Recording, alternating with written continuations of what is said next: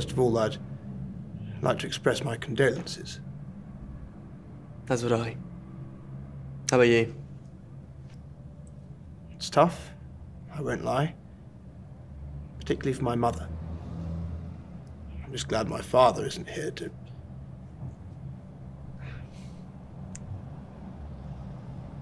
You? Yeah. It's been a rough few weeks. Must miss her very much. Yeah. I don't blame you. Emma was a wonderful person. Shame about her taste in men. Has there been any news on the bastard who did this?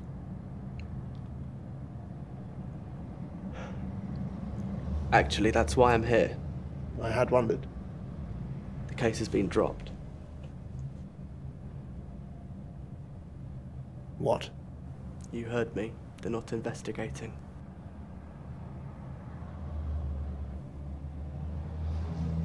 Why not?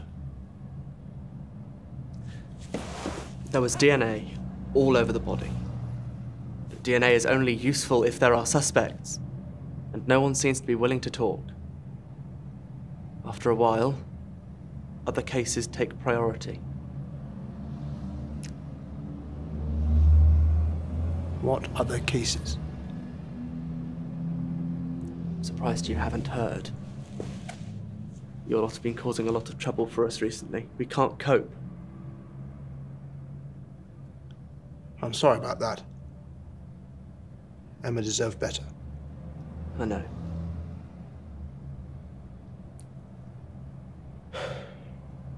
What can we do? No?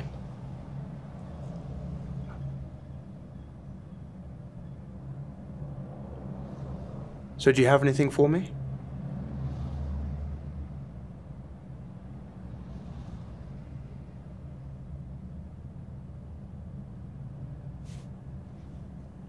I assume everything I need is on here. It's everything we've got. But there isn't much on it, I'm afraid. I was hoping you could help with that too. I'd pay. I refuse. I insist. I refuse. Just leave it with me.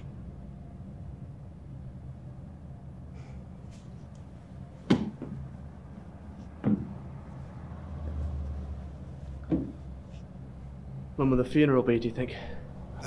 Probably Friday. You'll be told in due course. I understand if you'd rather it was just family.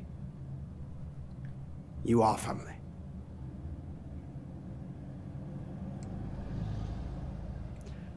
I want you to know, when this is all over, I will still have a job to do. And I will be a big part of that job. Precisely. You know, you lot have put a great deal of blood, sweat and tears into putting men like me away. But at least we have a code. Honor. We don't smuggle drugs in the bellies of pregnant women. We don't put boys on the streets with knives to do our dirty work. When you're in prison, if I ever miss you, I'll be sure to send a postcard. Make it a pretty one.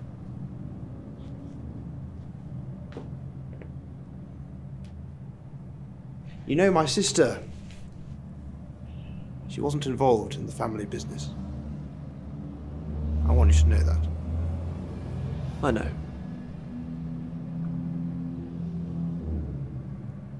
She was a good person.